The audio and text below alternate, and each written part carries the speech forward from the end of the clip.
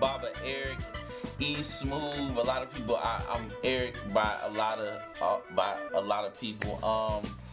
Today we have a guest. I am Queen Zenobia, and I want to also give a shout out to our other triple co-host, Brother Medina. Yeah. He's not here today, but we still showing some love, that. y'all. Y'all see the number, y'all know the number. Give us a call, 312-738-1060. Eric, how they reach us, man? Where we at? Right now we are at the Inglewood Enterprise Gallery on 35th and Racine. That is 1200 West 35th Street. You can reach us by email at enterprisegallery@gmail.com. We also are live on the web at www.inglewood.enterprisegallery.com. So, I'm sorry. It's all right. It's what we here to talk about? What's going on? It's been a rough one. Today we got guests. Today I want to introduce a good brother, a good friend of mine by the name of Stephen Gazaway. And I invited Stephen today because he let Stephen introduce his partner. Appreciate it, Eric. So my partner in crime right here is Miss Brooke Bennett. She is my executive director of Peace of the Peace Project. Yes, and that's the name of your not-for-profit, right?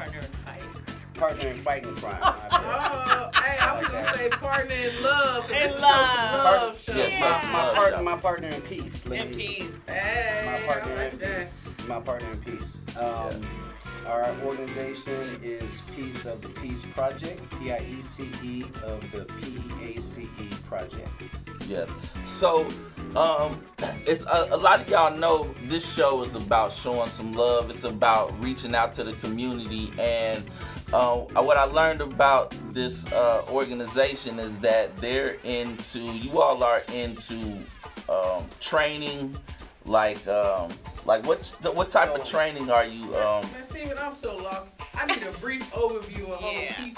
Okay. I'm a little confused. Clarify the name up for me. Give me an overview first. All right. The origin of Peace of the Peace Project is centered around that everyone has their piece, their PIECE of the peace of what we're all trying to see in this world. Our focus right now is providing housing, and our initial focus is providing housing for homeless veterans and battered women, soon to expand into people getting released from prison, which is a great need for the state of Illinois. Another strong point of our mission is skilled trade training. And so what we're doing is we're working with organizations and contractors to provide skilled trade training through Department of Labor approved programming for skilled trades from electrical to plumbing, to HVAC, masonry, roofing, whatever individuals want to get involved in, we are providing training for those entities. Along with the training, we have OJT training because we've partnered up with multiple contractors who are already established in the business that can take our apprentices on site to give them on-job training. And we're working to get them positioned to where they can be capable to get a union job. That's a lot. Really make a good living. I wanted to, not to cut you off, man, but I wanted to ask you, like, what made you want to get into, like, how did you know there was a need for that? Like, what made you really get into this type of work? So I've been mentoring youth for over a decade now. And what I've noticed through the contracting industry and construction industry is all across America, the great need is skilled workers. Yeah. If you go to any contractor, their biggest problem is finding skilled labor that can fulfill the needs of these specific trades. And so that is something that is sorely needed. And so, is there what are like some of the requirements? How, if a person is interested in doing working with you, I mean, is there a certain age group? What's the demographic of you know, students and workers y'all looking for? So we're 18 years and up. And if you're interested in pursuing a career, not everyone wants to go to college, right? Right. That's the new thing. Let's don't go to college. Let's don't go to college. I don't think it's that new, but It yeah. ain't new. It's just been popularized. Y'all gotta show some love for the youth, okay? Yeah. That's what I'm soon gonna get into the youth, because you know we like to talk about the youth. But yeah, go ahead. What? So I want to get back to your last question though. How do we know that there's a need? Yeah. How do we know? I mean, look around. There's homeless people everywhere. Obviously, there's just displaced people that need at least temporary housing. So that's what we're definitely trying to Well, a lot of these jobs, if I had the training, I would have had the job. But I appreciate you providing that training, because it's like you the middle person. Yeah. And you know, to help them get the employment, because the employer just wants the person who has the job. Right. You Yeah. know? Yeah. The training is a key piece, and that's really what's not out there. You know, back in the day, we had Washburn training, we had CVS school that did these skill trade classes and programming, but you know, they're dwindling. Yeah. KKC College back in the day used to do these things. Yeah. So we're trying to open that door to give young people and adults the opportunity and the option to kind of change their life and create a career for themselves and their families. Yeah, you know, like on this show before, you know, we always talking about the youth, and you know, I think we've mentioned before that in high schools, I know you're talking about 18 and up, but I think a lot of times in high schools they don't have some of the same classes we took when we was younger, like wood shop and auto shop and all that type of stuff. Drivers, you know. So I think that it's a need, you know, not only for the 18 and up, but it's a need for that just in general, you know, for a lot of our youth too, because they don't have no skills. You know, y'all listening to the show, y'all listening to the topic. Yeah. Y'all give us a call, 312-738-1060. Chime on in, questions, comments. We might not even have nobody answering phones right now. We short one person today. No, we not. We know you not. We got somebody. Peace. Okay, yeah, well, peace, Brother Medina. He out there missing in action today. But also let me run us one more time. We are the Inglewood Enterprise Gallery. We're on 35th and Racine. You know, we have had a few events over there, and some of them we promote here. Like, what is it? Every third Friday. Third Friday. We have a crystal party and paint. Absolutely. It's like crystal and paint. 1 million crystal project. Yeah. We want to give the community 1 million charged crystals to help change the community and bring about that change that we want to bring with that frequency and all. Yeah. I was just saying that there was a couple other stuff on that. Okay, you know. Okay. But y'all gotta let me know. We'll definitely. We always rocking the crystals. Last night was the new moon, so I had to charge Yes. last night the new moon. Oh yes. Yeah. I was all on that last night. I can't tell y'all all my little things I got going on, but I was on the new moon last night. Even though you can't really technically see the moon that night, but you can feel its energy though. But it's at a specific time. Y'all look it up. What time is it? I think it started at 9:52 last night. Yeah. Because I thought it was like during the day to the No, it's I don't know. a specific time. Okay, yeah. But the energy, But I was out the there energy though. lasts for some days. Yes. I was out there under the new moon last night. So how long is Peace for Peace and Peace for People? Don't worry, I'm not gonna mess it up. How long y'all been an organization? Yeah. So Piece of the Peace has been established for about 1.5 years. Because our mission is so broad and grand, you know, we're just now starting to get some traction as far as people really coming on board. And you know, we gotta play the political game. And you know, because we're talking about housing of individuals that people may not want in the area. For the longest It's time. been in his mind for about 10 years. It's been in my mind for about 10 years. He brought me in. He brought me in about 6 months ago. Yeah. You know, 6 And months. Brooks has We've done a lot. helped out a lot, huh? The website's almost done. We got our logo, which is amazing. That Yeah, for so some reason you don't have. I'm sorry. not, you know, but but you know, like just tell them, Right, tell the email? people like where would they Yeah. pop? You know, what's the I know y'all website? got They, email. you know, what is like the platforms that y'all are reaching people on? Is it like Instagram, We have Facebooks, and all that those, stuff? But we're not like blasting it yet because Okay, we yeah, want, y'all we still want y'all to get have everything in programming, order. in place. Yeah. Or about to be in place. Yeah. Before we start. Yeah, we have Instagram, we have Facebook, we have a community center that we're developing right now that's going to open up in the Roseland area.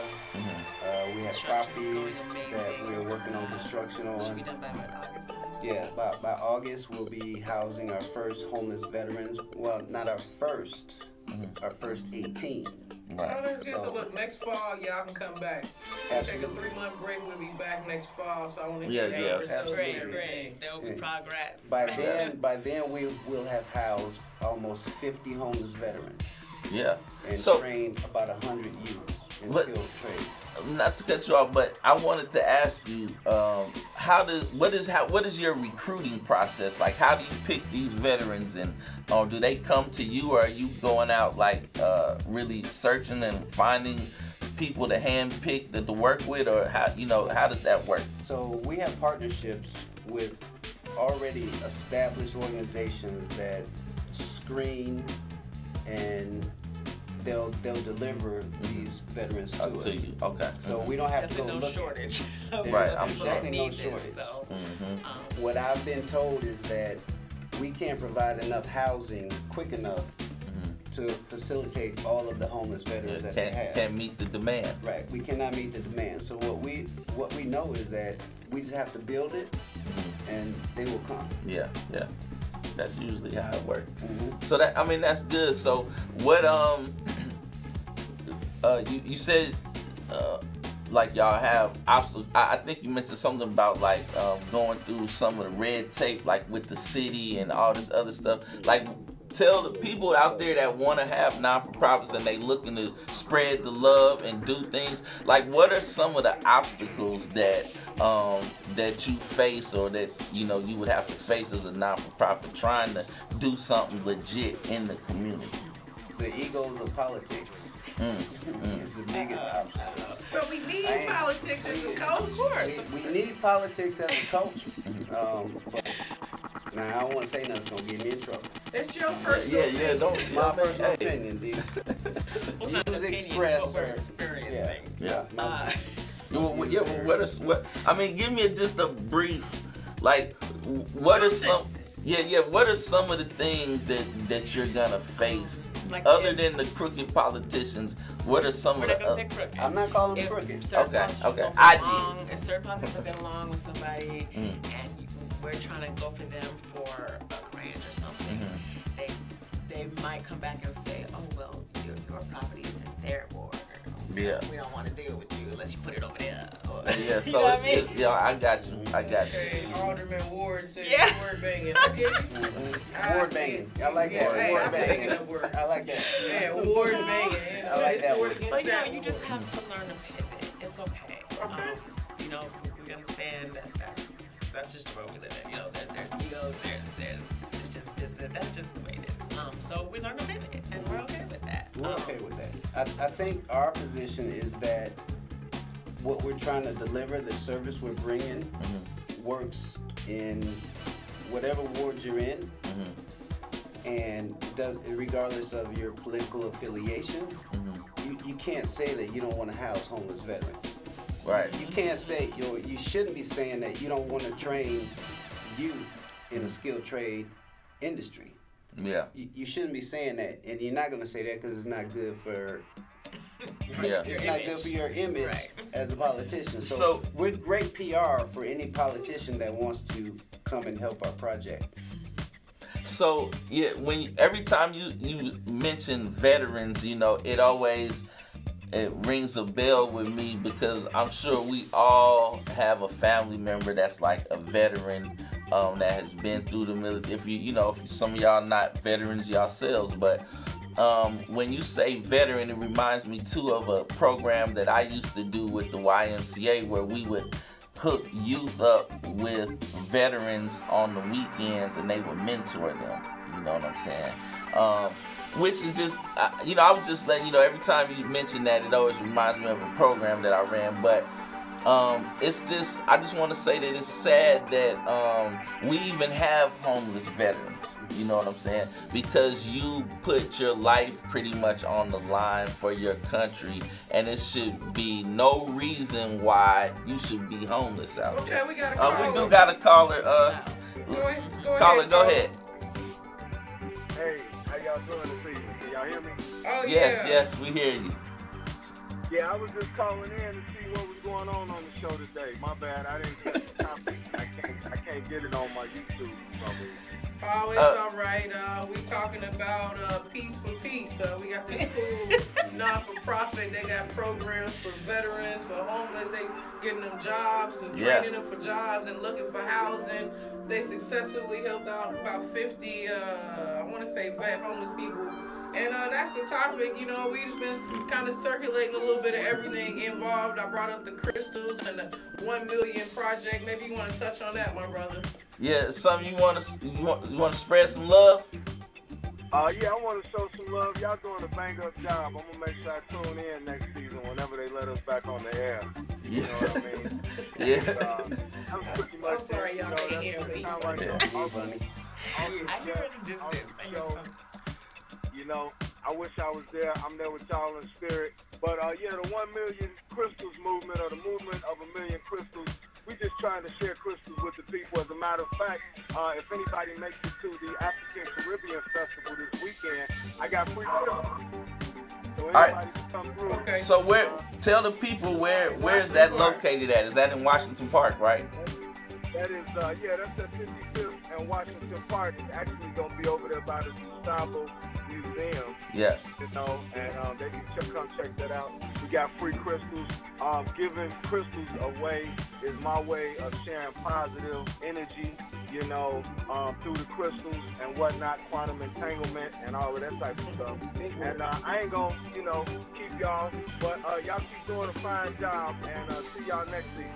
Oh, thank yes, you for sir. your support, Yes, sir. brother. Thank you you very much. Thank you. All right. All right. So basically, he just invited us to the African Festival. Yeah. He giving out crystals at the African Festival. Yes. And things, and he just saluted us for doing a great show and all. Yeah, and that's gonna be for the people out there. Again, you can always call at 312-738-1060. Again, right just now while we live to get on the show.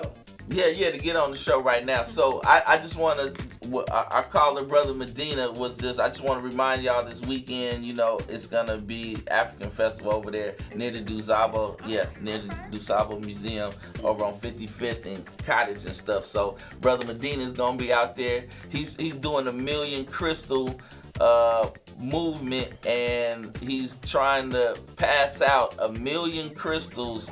I can't remember what the deadline might be, but he's just trying to get crystals into the hands of the community, because crystals lead to healing and to peace of mind, and because that's what we need these days. We Bring need that up. like Sound therapy is quite awesome. So for my musicians out there, whether you play the flute, the keyboard, the guitar, on July 8th we having a jam session at the community center called the 1213 Center. That's at 1213 West 63rd Street. It's in Inglewood, another Inglewood organization that I work with. But we having a jam session. We started at 5. What day is this gonna be again? July 8th.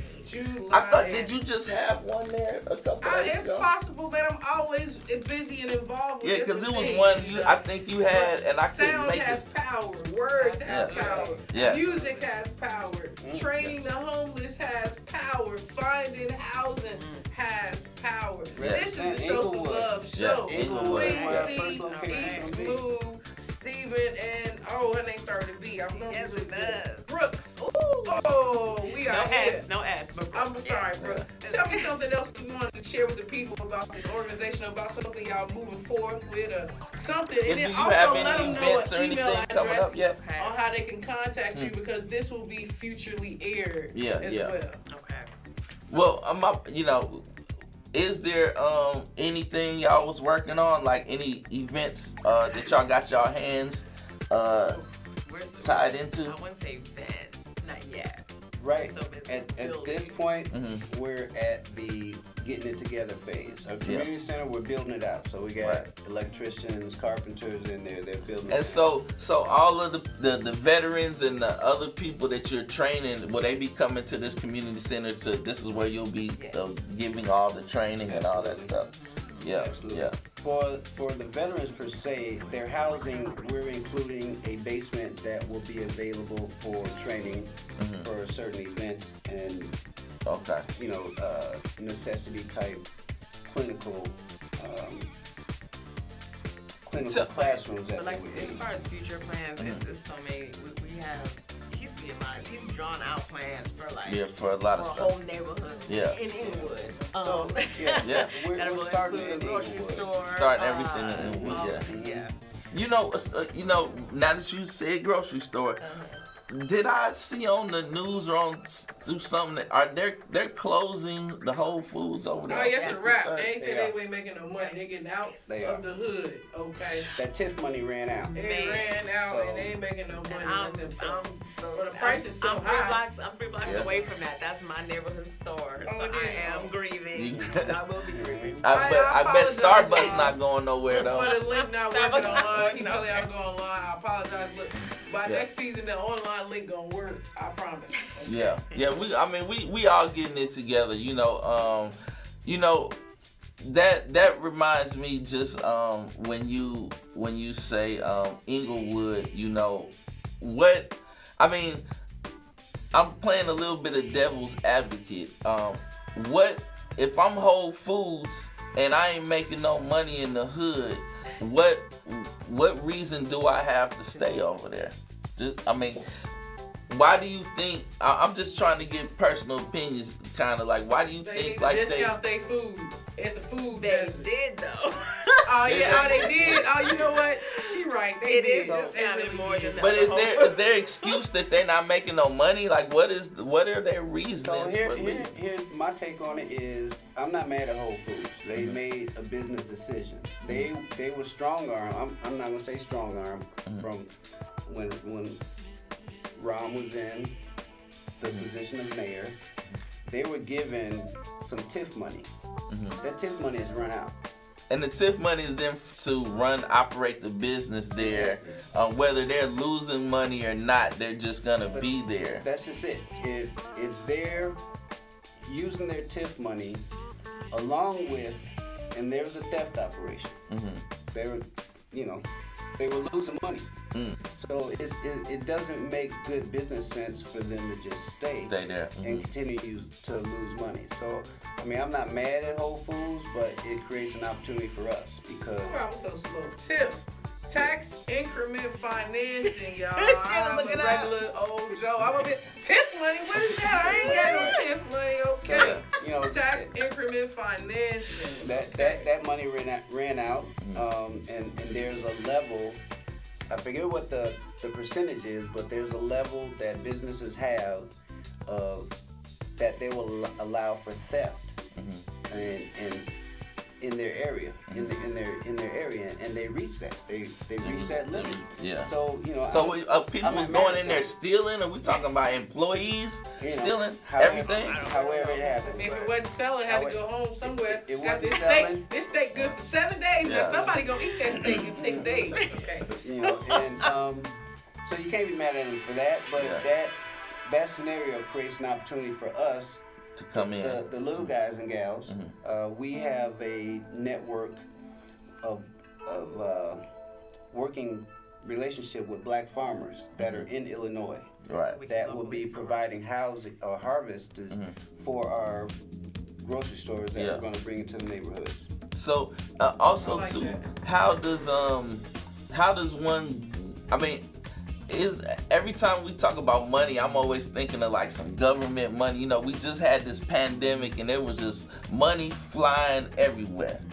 So, is there actually money for a non-for-profit to come in and do some of the things? Like, I'm sure y'all writing on grants and have things going on, but is there money out there for things like this? There's money out there. There's a lot of money out there for veterans. There's a lot of money out there for youth and for housing and training. There's money out there for training. We haven't tapped into that yet. We have done everything just through our network and resources. We wanted to kind of just build a foundation first before we went out for grants. We want to show that we're serious, that we already have, we already have our building. We already have. He has also a construction company. I'm familiar. Yeah. On his own, so we are just bootstrapping and putting together our own resources before we even ask for anything. Yeah, So, well, that's good. I mean, appreciate that. That reminds me, y'all, because we sitting right here in the hub. I want to shout out and thank Can TV for giving us the opportunity to share these topics with you on the Show Some Love show. Look, y'all, we've been running this for how many years? How many years we've been doing it? Oh, man, and then they know how old we are. A lot of years. Okay, exactly. A lot. But, next season, I don't know if we have the exact date, but it's usually, around a 3-month wait or something? It's definitely 3 months on, 3 months off. Yeah, 3 months on, We'll be back in 3 months, any day of the week. I would prefer Tuesdays and Wednesdays. Look, y'all, we talked about some dope topics this season. Sound therapy, word therapy, the Chicago crystals, youth. Of course. Right, crystals, of course. Yeah. It sounds like Brooke, though. Brooke, it sounds like you said you like crystals and stuff, right? So I want to mention that, the Inglewood Enterprise Gallery, we do trips down to Arkansas. We planning another trip in the fall. Yeah, so every few months that we run a trip, we got the bus, we go to Hot Springs, and then we go to the crystal mines. 30 years. Yeah, we go to the crystal mines and get like quartz and what else? We've been down to the diamond mine down there. Yeah. Exactly. Yeah. So we might have to get y'all in on a trip down there. That's right, because digging in dirt is fun. It is. Right. Even if where's our videos? Don't we got some videos? There we go. Now he looking up there. Yeah, pull one of them tabs. It's almost time to go. Let's see. They up there. Let's pick one. Oh, that's our website. That's the Facebook. Oh, what I got. Oh, I was talking about sound. I didn't even pull up. You're right. I didn't pull up a video. Oh, we ain't got no videos up there. I just pulled up a little this, a little that. But I'm sure if we go to Instagram. Oh, yeah. Instagram. But we got some videos. We was just totally unprepared today, but no, I don't know what he's talking about. He's speaking for himself. Early bird catches something around here. Look, Chicago is a beautiful summer. If y'all free this Friday, there's a hip hop show at this bar called Atlantic Bar, 5062 North Lincoln. Shout out to Sam I Am MC, Freestyle Friday champion here in Chicago. I went to high school with him. Oh my goodness. So we went to school together. You went to Kenwood? Yeah. His freshman year was my senior year, so that's where you at in the game. All right, there we go. That world is connected.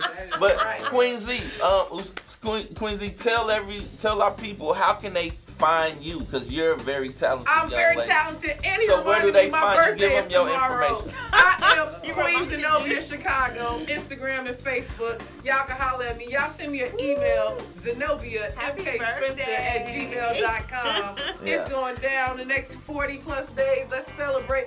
Every day somebody's birthday, but tomorrow is mine. You going to Cali? Yeah, for Hieroglyph Day. I got my Hyro shirt every day. It's Hyro Day. That's some, way back. Hieroglyphics, historical hip hop group. All right, go ahead, close the show out. No, well, I was gonna say, everybody, this is our last one for the season. So all those posts that I put on Facebook, to tell y'all to watch every week, they gonna slowly disappear. But at least for the next 3 months. Don't worry, we're gonna be sharing the videos. Also want to bring Steven and his organization back. Peace for peace. Peace of peace. I got it now. Peace of the peace. I got it right now. And we're gonna definitely have them back next season, because I'm sure they're gonna have more construction going on. They're gonna have more operations going on. So I want to thank everybody for tuning in all season, however many episodes that was. I want to give a shout out to Brother Medina, even though he's only with us in spirit right now, you know what I'm saying? And I want to thank our guests today. I want to thank Queen Z. We had a pretty good season. You can always go back on YouTube and watch every episode. I'll start posting those on my Facebook. He will. He will. No baby. No baby. But thank y'all. Peace.